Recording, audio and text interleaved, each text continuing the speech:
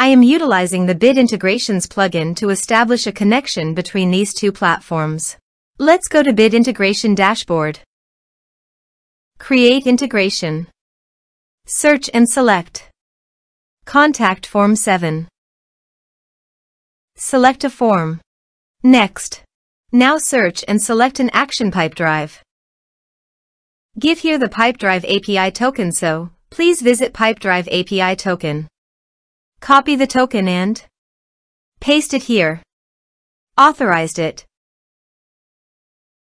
Authorization is successfully done. Next. Choose a module.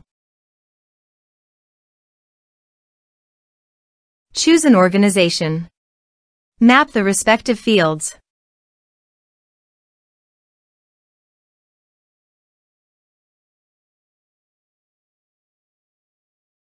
Here are some advanced features and actions you can use by checking the box.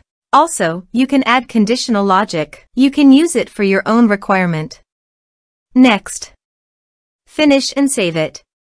Now go to your form and type some information.